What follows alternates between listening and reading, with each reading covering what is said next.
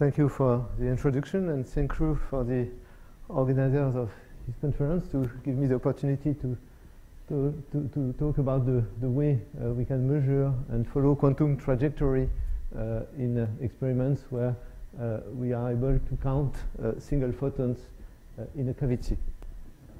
So the kind of experiment I will talk to you about are experiments where one can observe single isolated quantum systems, and the two prototypes of such systems are obviously the trapped ions, in which for the first time quantum jumps were observed. By observing the fluorescence of a single trapped ion, people were able to see the jump between various levels of barium ions, for which there were either a high fluorescence rate or no fluorescence at all. Then, kind of long time later, we were able to perform the same kind of experiments with photons by using trapped photons.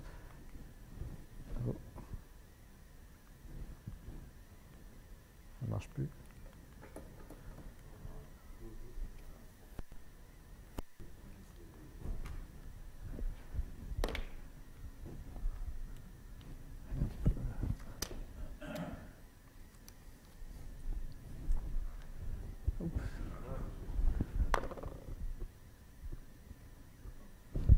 Okay. So we were able to observe similar quantum jumps with photons with a small field trapped inside the cavity, and the subject of the talk is the way, the various way one can use in order to reconstruct the field evolution, the quantum trajectory, in a single realization where we prepare some field and observe it repeatedly with atoms. So I will start with the first introductive section about general tools for reconstructing a quantum state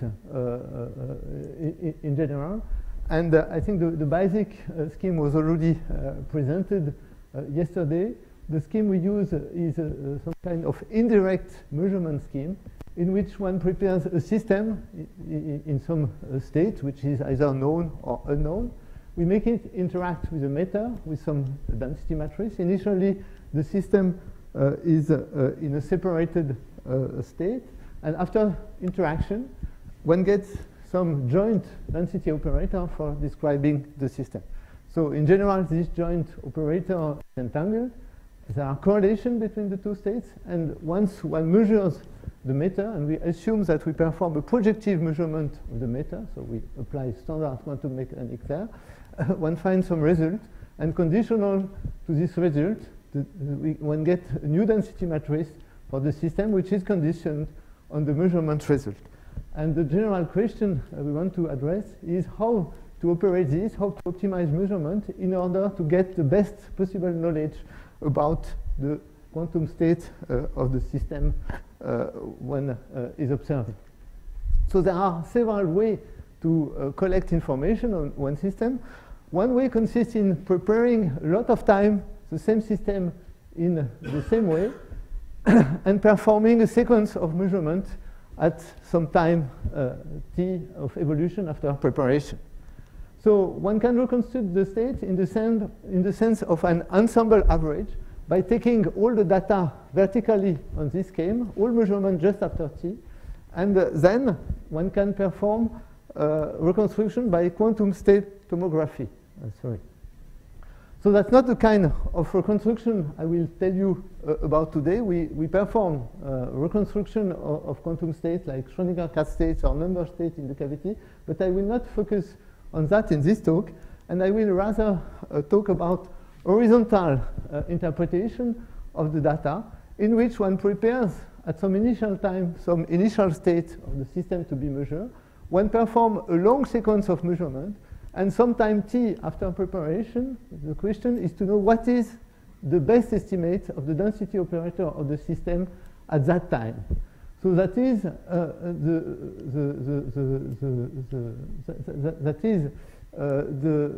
what we do when we want to reconstruct a quantum trajectory by reconstructing this quantum state at different time after a different number of measurements. So this scheme, in which one takes all the information available before time t, is what we call the standard approach, in which we just project repeatedly the initial density operator of the system in order to get the estimation at time t. So the other approach that I will focus on today consists in estimation the density operator at some time t, and I will tell later more precisely what I mean by that. Estimating the density operator of this, at the time t, knowing not only the past, the measurement before time t, but also the future, where the measurement result after time t. And so that's the so-called past quantum state approach, which was introduced by Molmer in 2013, and that we will apply now to the kind of measurement that we perform. So to go further, I will specify more precisely what happened and how to describe a generalized quantum measurement. The indirect measurement scheme I already presented before. So the density operator of the system before measurement have a simple expression in terms, so this conditional density operator has a simple expression as a function of the initial one and some operators m that I will call measurement operators, or which are named Krauss operator, which indeed can describe any kind of measurement.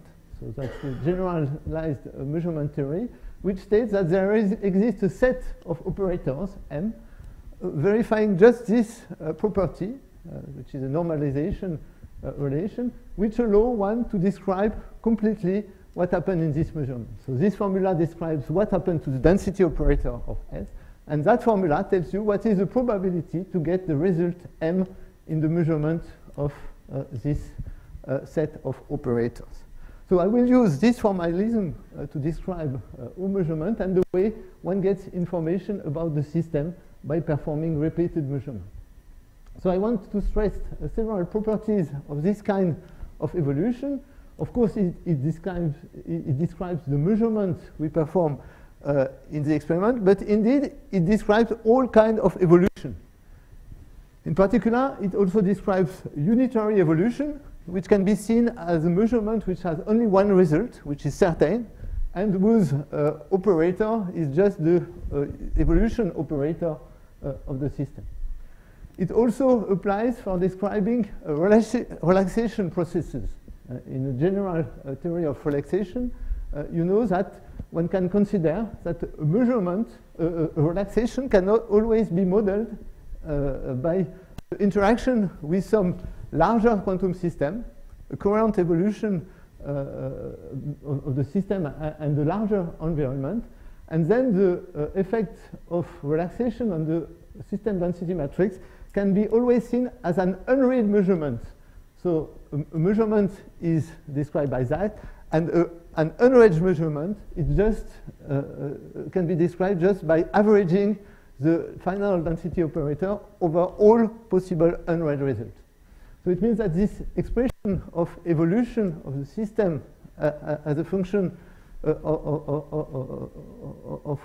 of time can always be used for describing any kind of quantum processes, measurement, unitary evolution, but also relaxation, which can be described by measurement operators. So let us go more precisely to the standard approach of quantum trajectory, which consists in using the measurement result before time t in order to estimate the quantum state of the system at time t.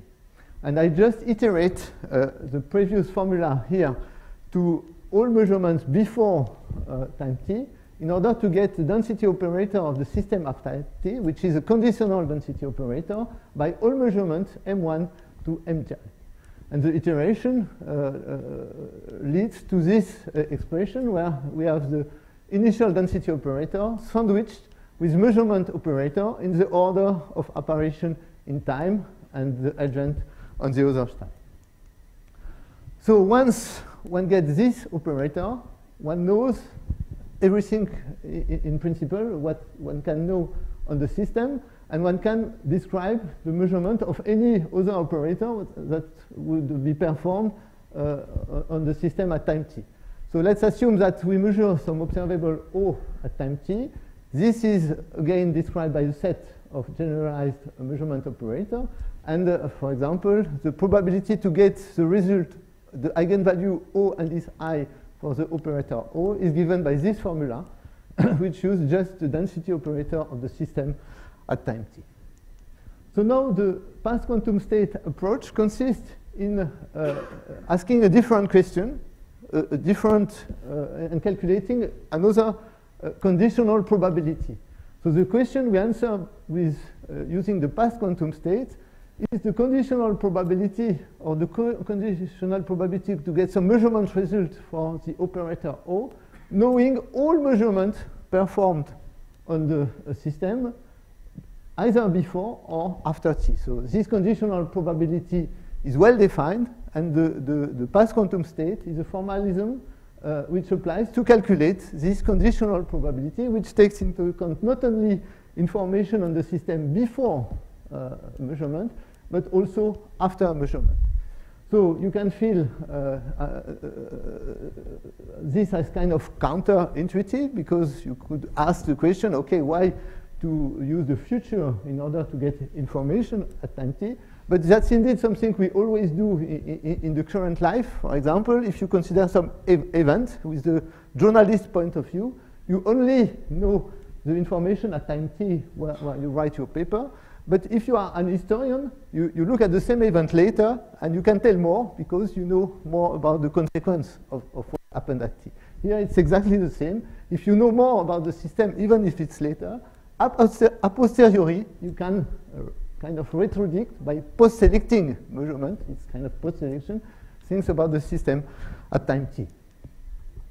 So more precisely, what is the object for describing formally this past quantum state conditional probability? So the conditional probability is here. It is similar to the previous formula, except that now we include all measurement until the end of the story.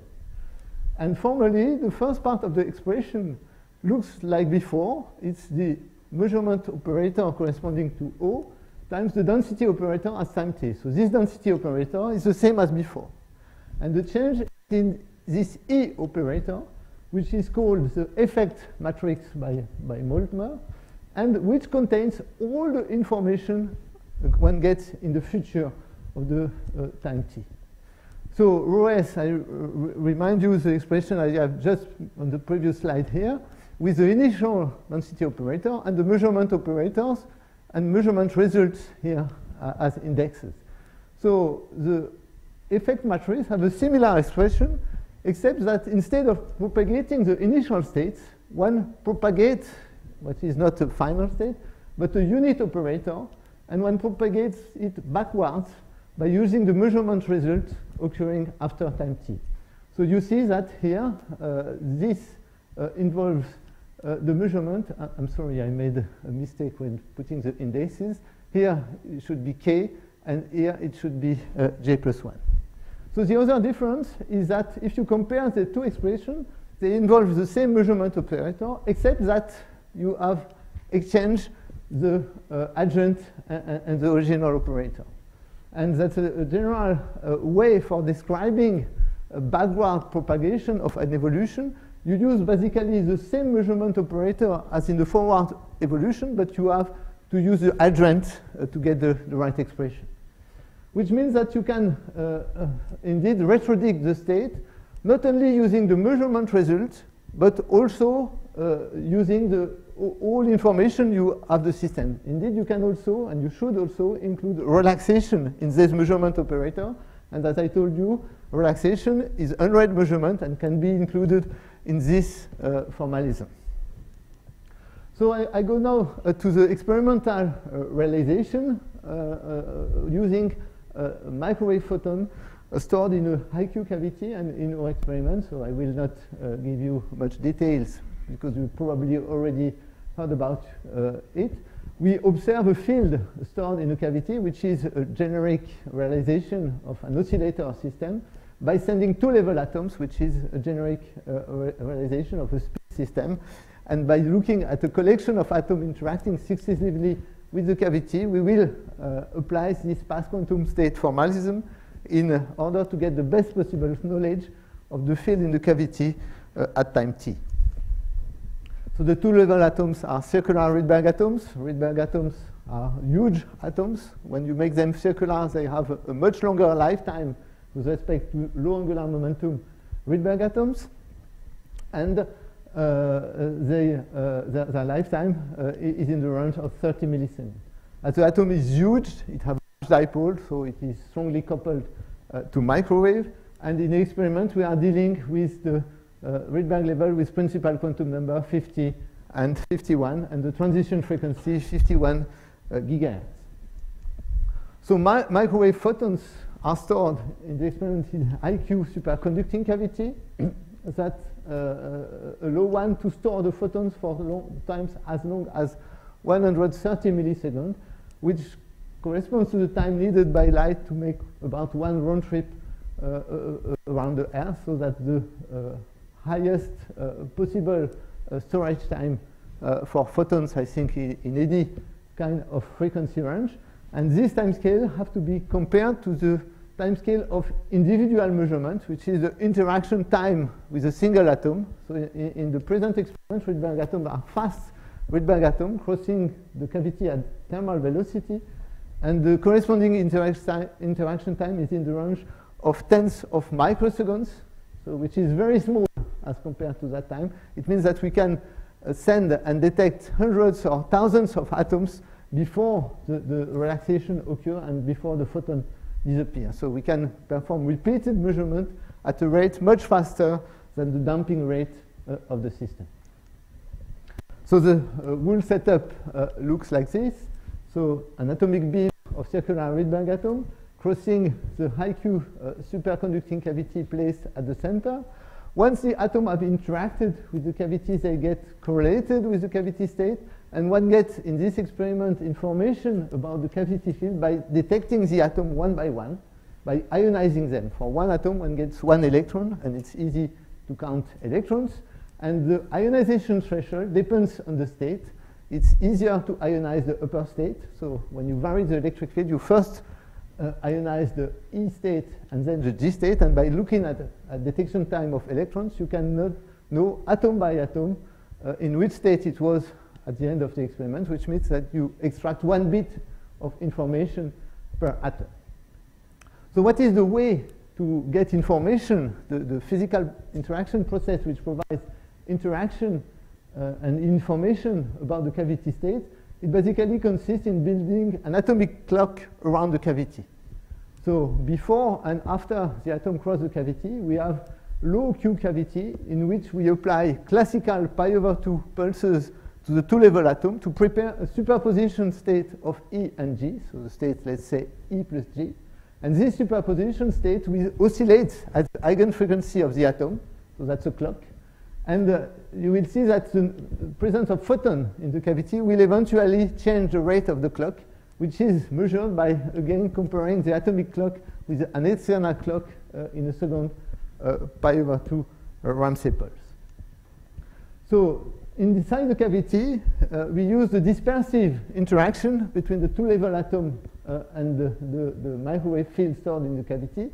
So there is here, on this picture, of rest state, the splitting due to the detuning between E and G. And the non-resonant interaction ensures that energy conservation implies that the photon number is conserved during the interaction. So we'll perform a quantum non-demolition measurement of the photon number. So if there is a photon or n photon in the cavity, levels E and G will experience opposite light shift proportional to the photon number. And so it means that the rate of the clock when the atom crosses the cavity is affected by the presence of photons. And here, for example, the atom will oscillate a little bit faster depending on the photon number. So as a result of this faster oscillation, the atom will accumulate some phase shift when crossing the cavity. So more precisely, the atomic clock works like this. A pi/2 pulse performs a rotation of the spin equivalent to the atom represented here on the Bloch sphere, so that I prepare here the red state, superposition of E and G with equal weight, which oscillates at the atomic frequency. So in a rotating frame at the frequency of the free atom, nothing happens, except when the atom crosses the cavity. Due to light shift, you will have a phase shift of the atomic spin, effective spin related to the atom, so that after interaction, for example, here is a phase shift induced by a single photon is pi/4, which is realistic. You have a spin which may point in 8 different directions, depending on the photon number in the cavity. Now the atom have left the cavity, so it does not change anymore the field, and you can read out this information. The way to read it out is to apply a second pi/2 pulse, which will perform a rotation of the equator of the Bloch sphere along some direction, and this direction is set by the phase of this second Ramsey pulse. So you can change the direction of rotation, so the direction of measurement, by choosing this phase. And once rotation is applied, one measured the EG population, which amounts to the measurement of sigma z of the spin. One measures the spin along the vertical axis. And you see that, for example, if there is one photon, there is a much higher probability to get E in the end, as compared to the case where there are 5 photons in the cavity. So from this correlation, you get information about the field, and you get it atom by atom. And you have an adjustable parameter for performing the measurement, which is the phase of the Ramsey field, which allow you to choose which direction or which photon number you align along the measurement axis. So let's now apply the general measurement formalism for describing what occurs in a single such measurement, which may have 2 results. So G has a value either E or G. And of course, this is described by measurement operators, which are written here, which involve as operator only the photon number. So these measurements are conserving the photon number. And this sine and cosine, which will appear as squared in the density in the final expression of S, are nothing else than the sine and cosine involved in usual Ramsey fringes. It's interference signals which depend on the phase shift, on the phase of the second pi/2 pulse phi r, so the phase in the Ramsey interferometer, and on the phase shift induced by the number of photons. And here I introduce the phase shift per photon phi 0. So we'll assume that the initial density matrix is diagonal, because nothing depends on off-diagonal elements of this density matrix in this measurement. And so I will just discuss now first a simpler description in terms just of the photon number distribution, P of n, which is just the diagonal matrix element of the density operator. So what occurs during a single measurement? The previous formula can be rewritten just as a formula linking probabilities and conditional probabilities, and this is nothing else than the Bayes law, which tells you that after measurement, the new photon number distribution, which is a conditional photon number distribution, which depends on the measurement result and on the setting of the measurement, the setting of the Ramsey interferometer, is the initial, so the photon number distribution just before the measurement, multiplied by this conditional probability, which is the reverse of that one, the probability to get G, knowing that there are n photons in the cavity and that the setting is the same, of course. And the denominator is just a normalization factor. So this tells you that after measurement, the photon number distribution favors the photon number which corresponds to large probability to get the effective result, find the result G. More precisely, let's just assume that we find the result E, and that the initial photon number distribution have no information, so it is just a flat distribution like this. Then, after a measurement leading to the result E, I have to use this conditional probability, which is the square of that, more or less, where you replace n by the photon number. And so you multiply it by n, which is the Ramsey fringes signal, and so you just favor photon numbers with high probability of this result, and you reduce the probability to get the other. So you see that you have a strong modification of the photon number distribution in this process of getting information. You change the photon number distribution, but I should stress that you don't change the photon number itself. You have not absorbed any photon. It's just that you have more information about the initial state, which was here unknown. Of course, you have some probability to detect the other state, which will modify the photon number distribution just in the opposite way. So that on average, you have unchanged photon number distribution. That's a quantum non-demolition measurement. So we cannot repeat this with many atoms because, of course, if you want to measure a photon number between 0 and 8, you cannot do it with a single bit. You need at most 3 bits of information. Indeed, in the experiment, we need more. And what we do is to accumulate information by sending a lot of successive atoms. Here is the number of detected atoms, which varies from 0 to 100. And here is the inferred photon number distribution using iterating the process I just presented. So you have initially a flat photon number distribution. We don't need to know the initial photon number distribution to get the measurement result. And you see that after iterating the measurement, after about detection of 50 atoms, one photon number wins over all the others. In this particular realization of the experiment, the photon number was 5, was projected on 5 photons in the experiment. And this demonstrates what we call the progressive projection of the quantum state of the field on a number state, which was 5 in this experiment. Indeed, the initial photon number was not flat. It was a coherent field involving 3.7 photons. So how do I know that? There are some calibration in the experiment, but I can use this kind of signal to get this information by repeating the experiment a lot of times. Once it's converged to 5, the other times to 4, 3, 2, other photon number. And the statistics of the results just reconstructs the photon number distribution of the initial state.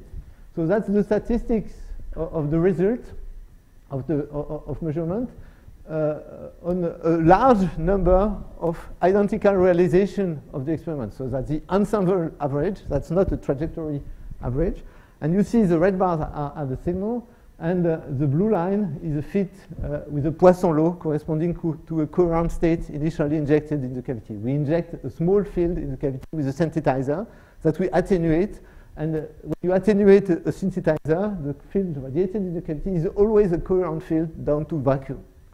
So the fit is very good. The only discrepancy is for the measurement of vacuum. So you can wonder why vacuum is not so good, because it has the longest lifetime.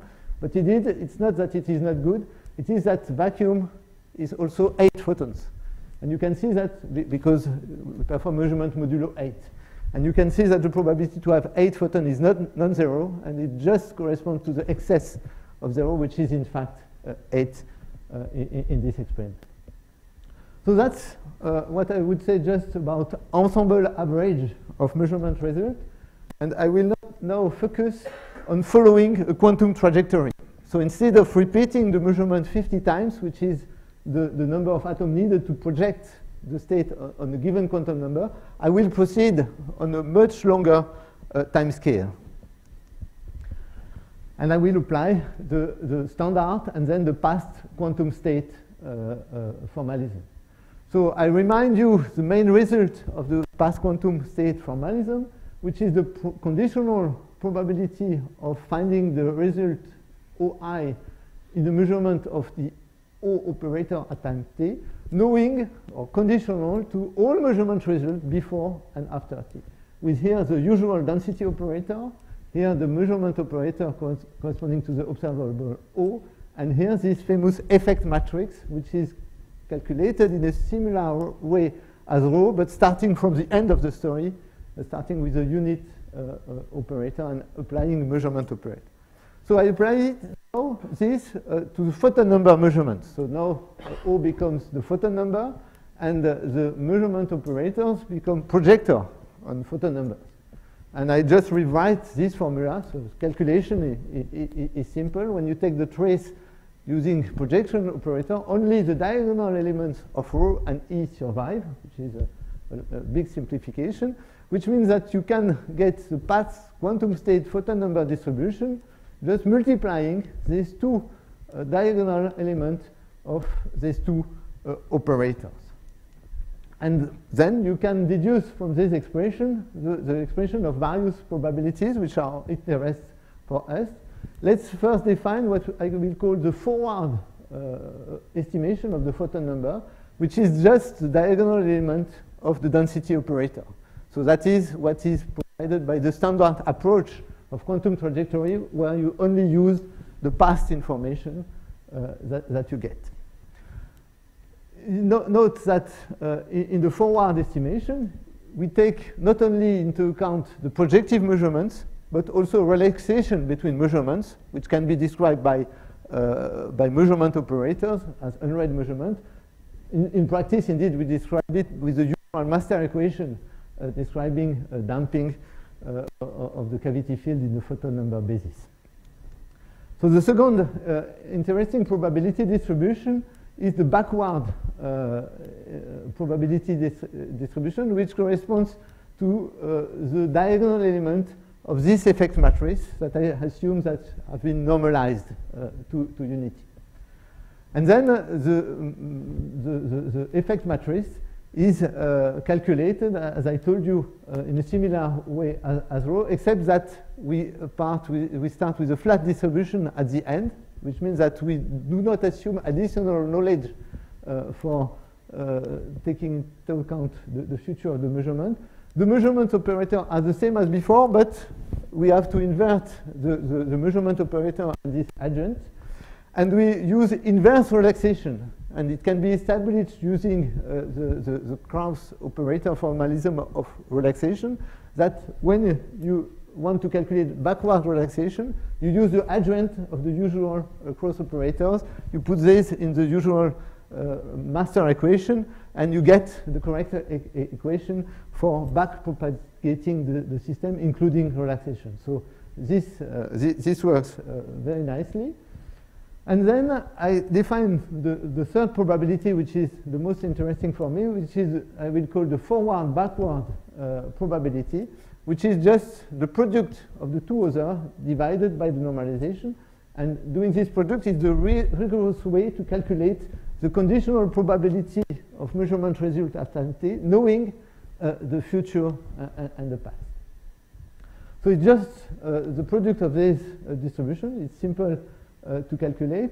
And one can remark that in this case, where we only involve diagonal elements of the various operators, the past quantum state approach reduces to another approach which is older and well-known, which is a so-called forward-backward smoothing algorithm. Note that here the formalism developed by Klaus Molmer rigorously shows that this the use of this classical algorithm is authorized and is well established in the quantum context. So let's look first at the forward probability distribution when inferred through the measurement. So it's the standard approach of quantum trajectory. So here we started with some field injected in the cavity, which was a small coherent field. We do not assume any a priori knowledge about it. So initially the photon number distribution is flat. And I represent as a function of time the average photon number deduced from the density operator estimated at times t. So you see several well-known interesting features of quantum measurement. The first step, I already focused about it when showing you what happened during the detection of the 51st atom. It's a progressive collapse on an initially unknown system into a pure photon number state. And in this particular trajectory, we find five photons in the cavity. Then, once the system is projected, there is a flat region where the photon number does not evolve in spite of damping. It does not evolve because you have repeated measurement which repeatedly find the same result. And after some time, relaxation occurs, but it occurs in the form of a quantum jump between discrete photon number, because the measurement is always projecting on photon number, and then damping can only appear as jumps. And in the end, the succession of quantum jumps drives the system to vacuum. So that's the standard description of the quantum trajectory. It is indeed somewhat limited, and the limitations are more manifest if I look at a larger field, with a larger photon number initially. So let's look at the same kind of signal, evolution of photon number distribution as a function of n. And here it is represented in a little bit different way. So the horizontal axis is still time, but then we encode with this color code the photon number distribution. So when you have black here, it means that you are nearly sure that there is exactly one photon in the cavity, and the green side tells you how wide is the photon number distribution. So what you see is that the measurement is kind of very noisy as soon as you increase the photon number. And in this region, you see that you have some information about the field, but the probability, the purity of the state is not very good. It's about 50%. The other thing is that you have some kind of ambiguity at the initial time, which is related to the fact that we perform a measurement modulo 8, which is ambiguous with respect to discriminating 0 from 8 photons. And here it leads to completely absurd conclusion that after the first measurement, the estimator is thinking that the system contains 8 photons. But at some point, 8 right, contains a vacuum. But indeed, it was not vacuum, it was 8 photons, because at some point, the estimator have to consider that the photon is not anymore 0, but 7. And the probability to have a jump from 0 to 7 is very small, which means that most probability, this estimation was wrong, and indeed here it was 8. But you can only know it looking at the future. If you don't know that you have a jump to 7, most probably you have 0. So that's why this formalism is kind of limited, and it's obvious on this trace that it's important to take into account the future in order to have a better description of a given quantum trajectory at that point. So that's what we did on this second figure. So I represent here only the backward probability. So here I take no information from the past, but only the future. And you see that there is a lot of information on the future. So I comment it starting from the right on the figure. Initially, the estimator for the backward probability is the unit matrix. So it's a flat distribution, completely ambiguous. And again, you have the ambiguity between 0 and 8 photons. The system, the estimator does not know how to distinguish between these two states. But once you do backward propagation, you get two kinds of information. You get atomic measurements, but atomic measurements does not tell you anything which discriminate between 0 and 8. So basically, when you go backwards, the ambiguity between 0 and 8 is not lifted by the measurement. So what is lifting the degeneracy? It's the fact that you put also relaxation and backward relaxation in the estimator. And if you put backward relaxation, you know that if there is 0, you don't expect that there is any jump. If there is 8, you expect to have quantum jumps. And then, if you have quantum jump from 8, you go to 9 or 6, and then or 7, and then the atomic signal will make the difference. So the fact that when you go backward, you have this information, indirect information through relaxation, means that after some time, the estimator eliminates this ambiguity and knows that now it's not 8, but it is 0 photons. And then from now on, the backward estimator is kind of properly initialized, and the backward prediction looks very much like the forward one, except at the beginning. And at the beginning, you win, because when you go backward, you never estimate that when you have 7, you can have a jump to 0. So you eliminate this poor knowledge of the initial state by using the backward information. Of course, if you combine the two, you expect to improve both ends, and that's what happens. But you not only improve the ends, but you improve the noise very much on all the quantum trajectory. So to estimate the noise, you can look at fluctuation of the signal, but better look at the second part of the panel, which represents the probability of, it represents the maximum probability, so the probability of the most probable photon number.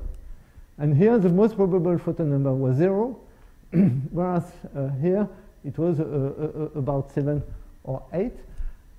And you see that when you combine these two signals for using the forward-backward estimation, the noise is very, very strongly reduced. So this could appear as a kind of miracle, but it is not. It relies to the fact that when you go forward, for example, every time you have a measurement, you have an additional information with its noise because it's a random event, and it's a big perturbation of the system. When you operate the forward-backward formalism, you always take into account all measurements. So you don't have the addition of discrete information, and this produces a strong noise reduction.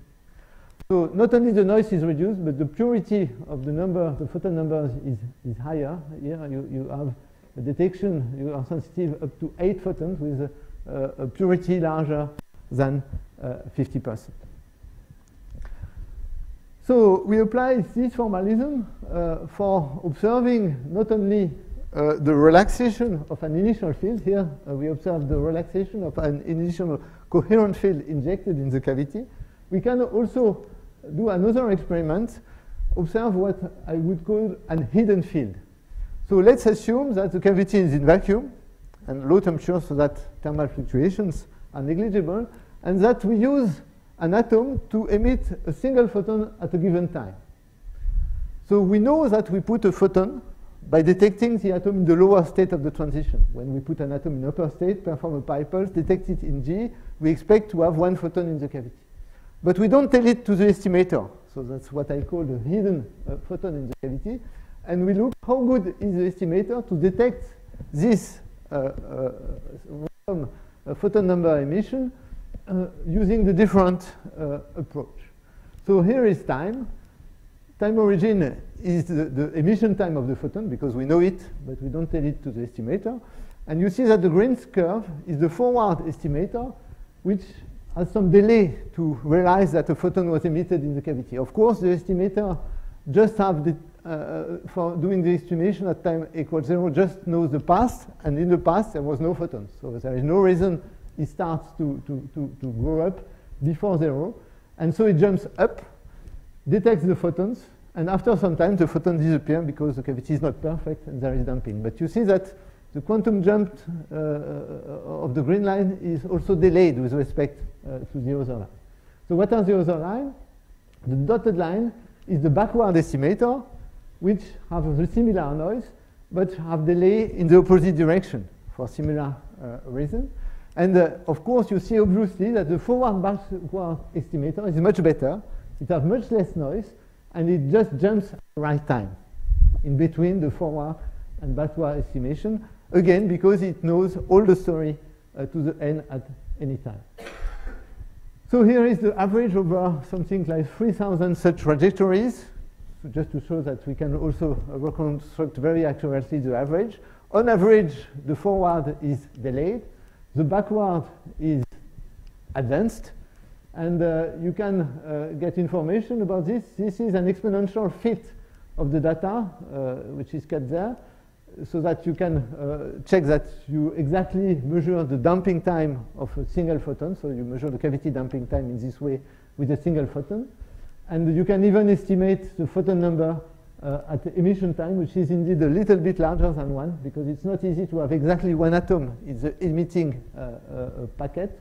And sometimes you have 2, and on average you have something like 1.3 atoms emitting a photon, which is also an information you get there. And the time of jumps is perfectly well determined if you take this, the time of the jump of the red curve. So another interesting thing one can do with the forward-backward analysis is to get some parameters characteristic of the evolution of the system. And what we can get from analyzing the statistics of quantum jumps.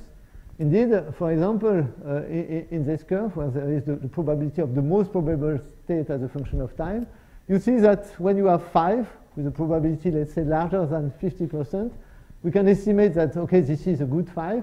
And this duration corresponds to the lifetime of this photon number.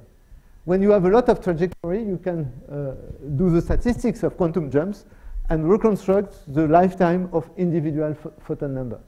So that's what is represented on this scheme. The horizontal axis is the photon number, vertical axis is lifetime, and what we expect from theory is that individual photon number have a lifetime, which is the cavity damping time divided by the photon number, which has a simple interpretation.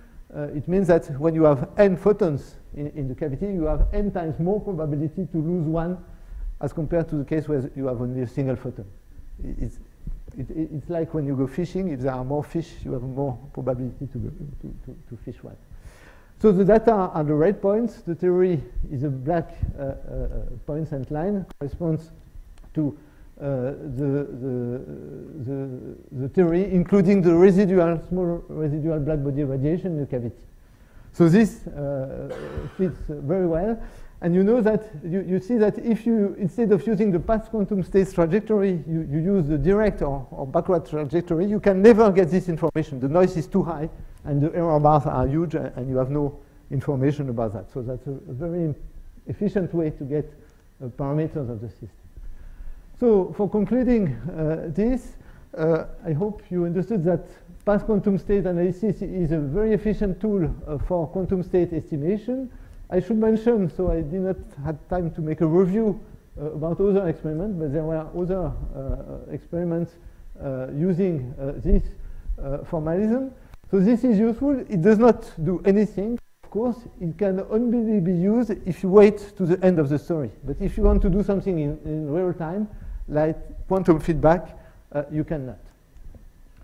So for the future, I should mention that we can generalize this approach to the first kind of state reconstruction I mentioned, which is a quantum state tomography. So in quantum state tomography, instead of making a horizontal analysis of the state, you make a vertical one, taking the measurement performed at time t or just after time t.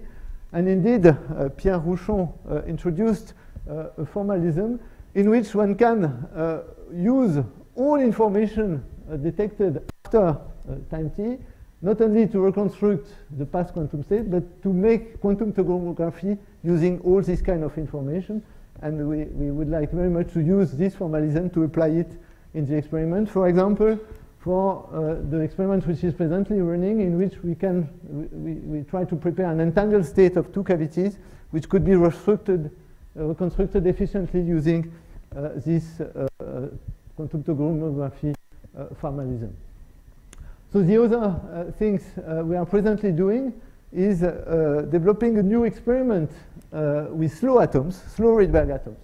So why slow in Rydberg atoms? You have seen that fast Rydberg atoms are already good to get a lot of information about the field. But of course, the difference between the single atom interaction time and the cavity damping time is so large, tenths of microseconds as compared to hundreds of milliseconds, that it's obviously advantageous to try to have much longer atomic interaction time. And we are doing this by using slow atoms. So here is a signal we obtain with atoms with a velocity of 10 meters per second. And the advantage when the atomic motion becomes negligible in the cavity is that you have time to make the spectroscopy of the dress state. So that's something which is well done for a long time with superconducting qubits. And now you have here one of the first signals we recently get, which is the spectroscopy. So this is the frequency of a microwave transition. This is the transfer rate between some different Rydberg atoms. And you see peaks. So this is a peak corresponding to the vacuum in the cavity, 1, 2, 3, 4, 5 photons in the cavity. And now we are using this for doing a quantum Zeno experiment in which, setting the spectroscopy on one state, we can detect this state and only this state, and you use a quantum Zeno dynamic to manipulate the field state in the cavity. So I think it's just time.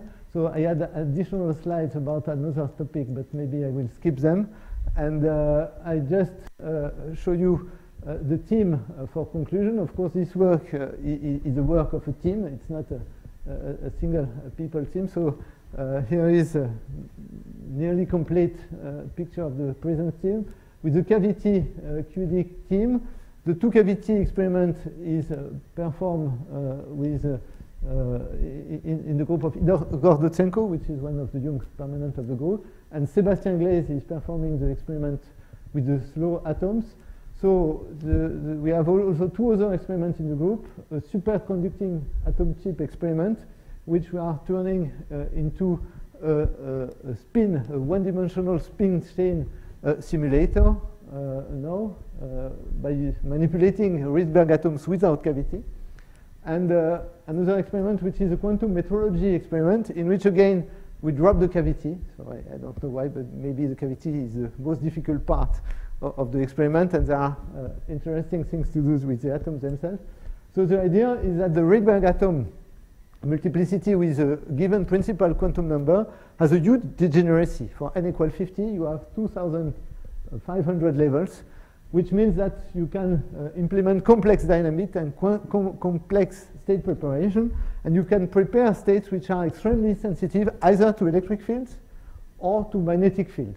Just to give an example, if you make the superposition of a circular state rotating like that and the same circular state rotating in the opposite direction, you have a superposition of two states, two orbits, which are very different and which are very sensitive to magnetic field, because the difference in Bohr magneton is 100. So that's the kind of experiments that Sebastian is presently performing. And the collaboration, so I already mentioned Pierre Rouchon. We collaborate on quantum xenodynamics with Paolo Facci and Saverio Pascasio, past quantum state Klaus Molmer, and on the speed chain, Guillaume Roux, who is here, and Thierry Jolicoeur from LPTMS. So thank you for attention. Thank you.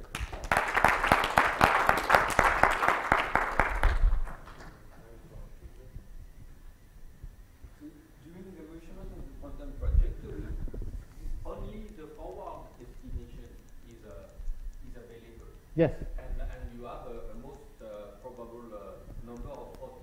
Yes. What is the optimal choice for the next phi r, the phase of the second 500 squares, to extract the maximum of information at the next measurement? Yes, so we did an experiment about that. Indeed, here I first mentioned that we don't use any kind of optimal strategy.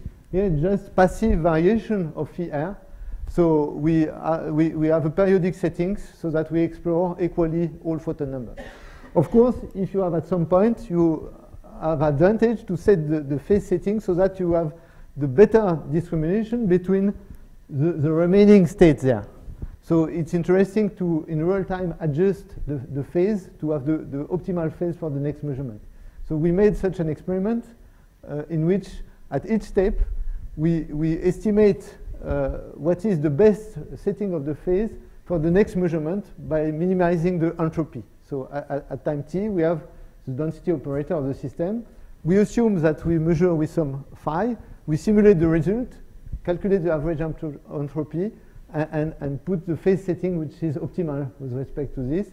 And then the convergence to a given photon number, for example, is faster. And the information is extracted faster on the photon number with this strategy. How shorter is the response? It's not very impressive. It's something like 20% shorter. It's not impressive because the experiment was far from being perfect. At that time, the cavity was not the best one. So the damping time was reduced and relaxation was more important. The detector efficiency was reduced to 20%, whereas it can reach 80%. So it was not so impressive, but with better detector and better contrast of Ramsey fringes, it could be an improvement of something like 1 order of magnitude. And in principle, 3 atoms should be enough. And there is an adaptive measurement scheme, which in principle allows to detect up to 8 photons, up to 7 photons with only 3 atoms. So there is a big margin between 50 and 3. But experimental limitation up to know where to throw. Is there a link with with parameter estimation and with is this kind of parameter estimation optimal in some sense? How is it? I mean, can be interpreted in terms of information? Okay, so we did not make the quantum feature information analysis on this data. Of course, what you have to measure to get some parameters will depend on the parameters. Most probably for getting the photon number damping time, measuring the photon number operator is probably the optimal operator, but I have not a formal analysis. Maybe Pierre have some idea about that. So that's an interesting question. Maybe we have no. So one more. Is the time from which you begin the backward Mhm. calculation critical or not? So the larger time, the better, because you have more information, but it's not very critical. You see that you have some time which is more or less one measurement time, in which the backward is not very good because it still has the reminiscence of the flat distribution. But after that, this is good. So if you start backward from here, it will be good at this point. All the Even for the adjustment between forward and backward is not critical. So it's not. I think it's not critical. Of course, it's much more efficient to have a trajectory which goes to vacuum, because vacuum is kind of robust point, and we never tried to start it from here. Maybe it's not so good. You are going to. No, I can do it in the coffee. Okay. So Mhm. thank you, Michel. Okay. Thank you.